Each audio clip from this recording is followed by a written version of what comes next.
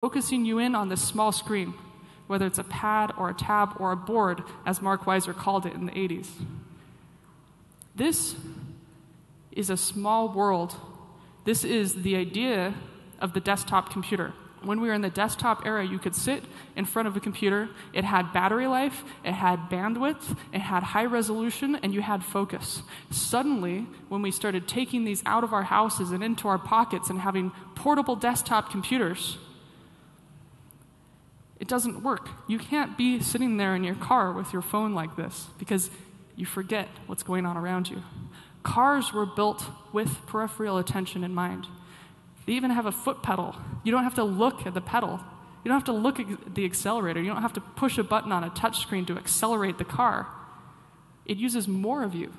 Everything is about keeping your primary focus on the road, and you glance up and back in order to get that information. What technology in your life allows you to get information with a glance without getting all of your attention taken away? So this is about informing and calming at the same time. You can add information into the environment in an ambient awareness kind of way. A silly example is this idea of a weather-based light bulb. So this is my old house in Portland, Oregon, and it usually rains in Portland, but every once in a while it's sunny. So my old co-founder and I made this light bulb that changes color based on what the weather will be for the day.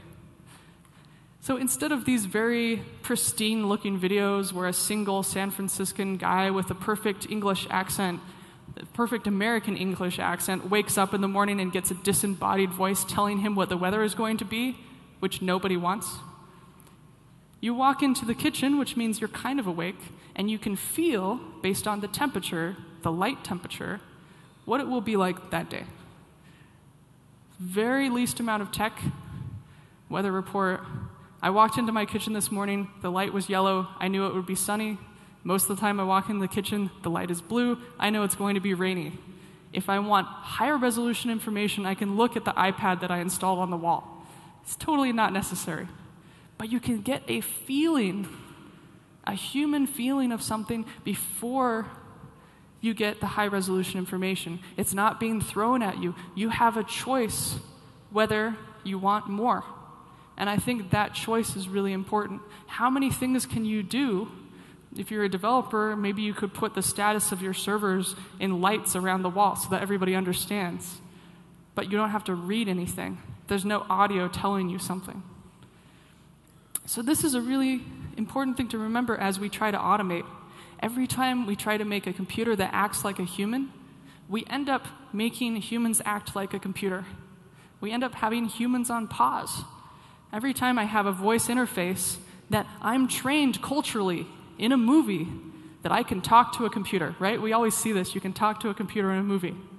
But the way that somebody understands, the way that a computer understands a human voice is not the same. And so even though it speaks in a human voice, we expect to be able to speak to it at the same level. And yet when we do, we often have to repeat ourselves. We are the ones that sound like a robot. You find a 5-year-old kid that's really good at Amazon Alexa, and they're often saying this robotic voice, very articulate. The original idea, one of the original ideas of cybernetics, is that we go back to the original idea of technology, which is tool use. You are using a tool alongside you to get something done, to go further with something. Google doesn't make the decision for you. It uses robots to scrape through all sorts of information, and it gives you a choice. It's doing 80%, 90% of the work for you, but you're the one that's making the decision. A recommendation system is different from the computer making the decision for you. This is why Amazon works. It's giving you recommendations. It's not telling you what you should buy. There are some things that we should absolutely automate. Like if we're going to continue to mine resources, we should have robots do that. It's very dangerous for humans to do that. This is my friend Todd Huffman, and he was upset because grad students and postdocs were in labs taking tissue samples, and it was very time-consuming. It hurt your eyes, it hurt your wrists. And instead of doing interesting work about solving cancer and doing experiments, they were scanning tissues, preparing slides and scanning tissues. So he made a robot that would take a three-dimensional tissue sample, cut it, scan it while it cut, and then upload it to a database. And the most important thing about the database is it's not an AI that's determining if it's going to be cancer or not.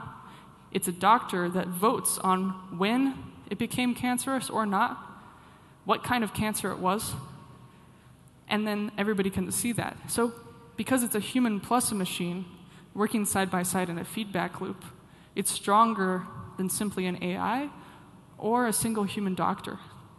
It's this network. And I think that's an important thing to remember, that we think that we can make an AI that's better than us, and that's often because of film. But we need to realize that AI is its own species. Like a dog, we wouldn't want a dog to be human. We recognize that dogs are different. We still work with them and work alongside them. AI thinks its own weird way. Let's let it think that way and figure out how to work alongside it and let it amplify the best part of that so that we can add ourselves over here. Garry Kasparov, the chess champion, talks about the concept of a centaur, that a mediocre chess player with a good system can outperform an expert chess player. And I think we have to remember that we don't have to be perfect at everything, but with good systems, we can do a good job, as long as we still have human autonomy and we see what the system is doing. A lot of automation amplifies and keeps the kind of institutionalized racism, whoever has the bias, it propagates it through. So we have to we can't have them be copyrighted. We have to see the data that they're working with. Otherwise, it could be bias, and we could just trust it blindly. Because it's humans building these machines. And we have to remember that everything is still being built by humans, even if it's somebody programming an AI. The human who programmed it is going to propagate that all the way through. Technology can communicate, but it doesn't need to speak. We don't want everything to speak at us. It's really annoying. It interrupts us. This is why I like the Roomba vacuum cleaner, at least the early one. This is not a very good vacuum. It doesn't clean the corners. It's kind of slow. It stumbles around. But when it's done, it goes dun-da-da-da. And when it's stuck, it goes dun-dun. These are human universal tones. A 2-year-old can understand them. You don't have to translate this into a bunch of different languages to have somebody understand that the vacuum is done or it's stuck. And remember those pocket pets, the little Tamagotchis? So these were so special because they weren't very good. There's this little creature that needed your help. It would die if you didn't press a button and feed it. We loved them because we had to take care of them. We love the Roomba because it's not very smart. We have to take care of it. Because the assumption is that you don't have a perfect device, you make something that's not perfect, and we find it cute, and we help it out. When we help something out, we become bonded to it. And also, if we think about Star Wars, C-3PO might know 2 million languages, but he's annoying in every single one of those languages. R2-D2 beeps, and we have no idea what R2 is saying, but we think he's super adorable, right? So the tonal stuff, the tonal design is often much more successful, because if you make something in any specific language, you can't export it to another country unless you translate it. That's why at the beginning of a lot of Pixar films, we have the silent film, and it's always about a human universal. It's always about something that never changes. People ask about, how do you keep up with technology? And I say, you don't need to. You just always think about what will always be true for 5,000 years. We'll still have hammers. We'll still need to get something done. How do we design with the least amount of tech to solve the problem? Every single new feature has to be maintained. Every new code base has to be believed in, especially if it's open source. People like to move around. I like the programming language COBOL because it's still running most of the ATMs in the world and a lot of the flight software. It was made as a system that couldn't fail. And so it's very hard to work with, but it doesn't need to be updated a lot. We make a lot of software right now that has to be updated all the time. When we released it for CD-ROM, and you had to mail out a CD-ROM every 2 years, you really had to make sure it was good, because you could not go to everyone's house and say, sorry, we have to do an update. You had to be really diligent about finishing something. I like streetlights because they're like a punctuation for reality. they're also universal. Everywhere in the world has a street light. You can go anywhere and understand what the street is trying to tell you. And the toilet occupied sign on the airplane is useful. You don't need augmented reality glasses to see it. You don't need a $1,000 headset and a Wi-Fi connection. You just have an icon. It's universal, even if you're red-green colorblind. These are boring technologies, but they're successful. And if we look at the early era, the original apps were home appliances that did save our time. They sat in a corner, we could press a button, they did stuff for us. How do we make tech like that? That's around and we can do something that always works? Like electricity. We don't have to Wi-Fi access the electricity. If we had electricity today like we did the web, the electricity in here would be all over the place. Sorry, you can't turn on the light switch. There's not enough network available for your light switch. The whole point of electricity was to be invisible. And if you're an electrician, you have to be certified to work with electricity. It's dangerous.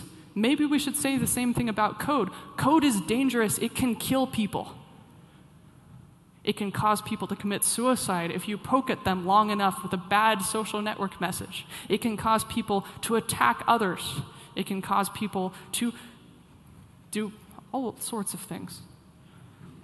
Maybe we should treat it like electricity. Right now, most of what we use online is far away. In the desktop era, everything was close. You didn't need network access. You could make your Word document and print it and bring it into school. So we didn't have the distractions. Maybe you played some video games. And maybe this is a complicated graph, but the idea is that early on computers were far away from you. Then the desktop brought all your information close and your computer's close. Now we have devices in our pockets, but we're using information that's far away. Maybe we can have something in the middle. All of your health information is with you, and when you take it to a doctor, they can make a diagnosis, add the information to your file, and you can take it home with you. That way, when somebody hacks into the medical database, they only get what's shared for the last 30 minutes, not everybody's information. And I think this is important, that every company will be hacked, that everything is insecure. And if we assume that everything's insecure, we can change how we build things. Because every company needs to be able to work on the same thing, getting something done, but they can't be a security expert at the same time. And storing everything in the cloud is just too exciting for hackers. It's too easy to hack into everything.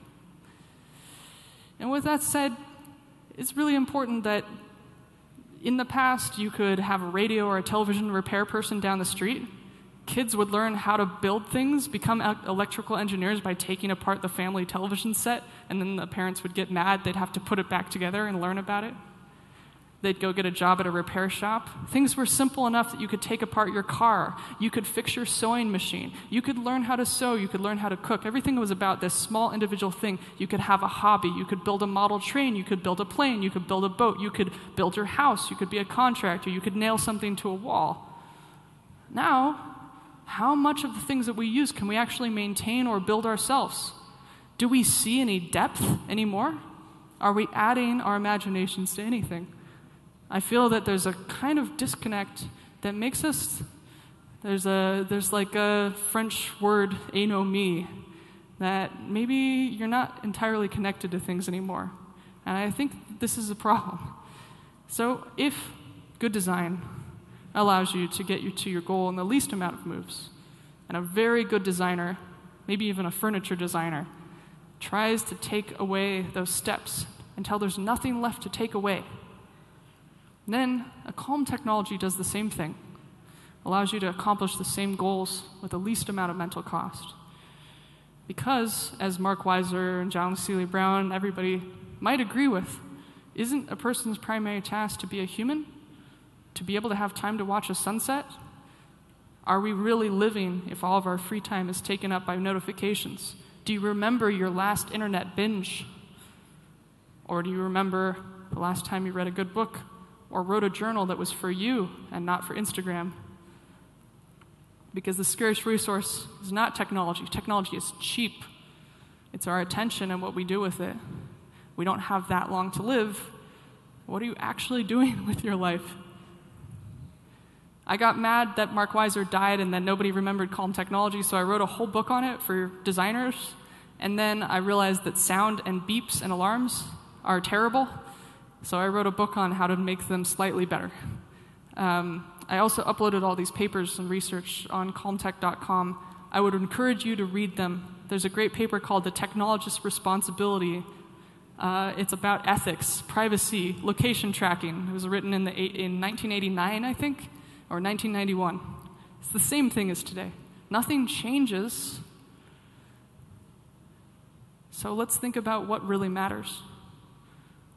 Thank you so much.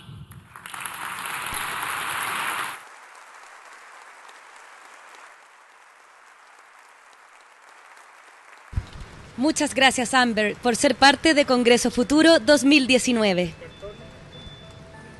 Los invitamos a seguir participando de nuestro próximo panel, Humanos y Máquina, una dupla poderosa.